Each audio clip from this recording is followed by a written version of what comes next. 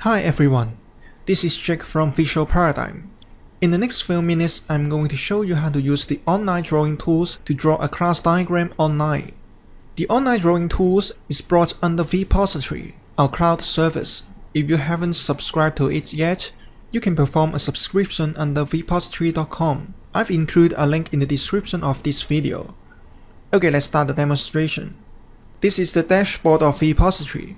There are several services provided under Vpository, such as UXeller for managing product backlog, Taskifier for task management, Postmania for you to publish your design online, and post comments to diagrams. In this demonstration, we are going to work with the diagram module, this one. So I select it.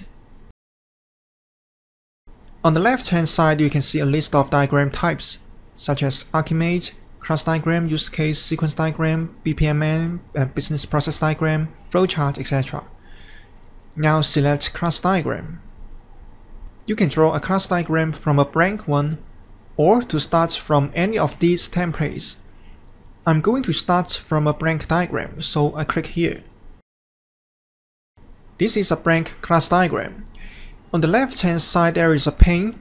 Inside the pane, there are some tools like class, NROI, collaboration, and various connectors like generalization, usage dependency association, etc. Now I create a class.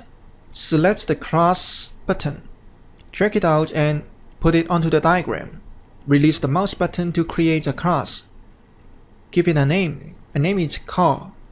So I want to create some attributes in this class. Right-click on the class and select Add Attribute.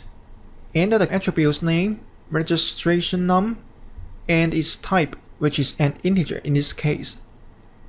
Add another attribute. Year, integer again. And I want to add an operation now. Select Add Operation. Enter the name of the operation, move forward. I've finished creating all the attributes and operations for this class. Now I want to create another class, Engine, which associates with the car class. What I have to do is to move my mouse pointer over the class shape. As you can see, there are several triangles appear around the class shape. Press on any of them and drag it out. Release the mouse button. This is the resource catalog. The resource catalog displays the available types of shapes that can be created from the selected source. In this case, we want an association, so select it. A class is created with an association connected with the source. As you know, associations has not just the connector but also the rows, two rows, from and to. Each row carries properties like aggregation kind, multiplicity, navigability, and etc. In order to specify these properties, do this. Open the Format panel. Select the association. Here you can enter the row and select the multiplicity, say 1, and the row of the to n. Multiplicity again. Position the captions to the place you want to make the diagram look prettier. Repeatedly create the other classes and connectors. And this is the completed diagram. I'm going to save it. Give it a name. And confirm. Now I want to export my work to an image. Select File and Export. Keep the settings unchanged and export.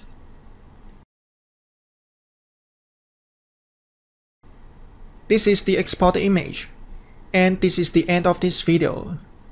If you are interested in drawing class diagram or other UML diagrams, Archimate diagrams, BPMN diagrams online, I invite you to subscribe to Vpository and give it a try. I've included a link in the description of this video. Thank you for watching this video. Goodbye.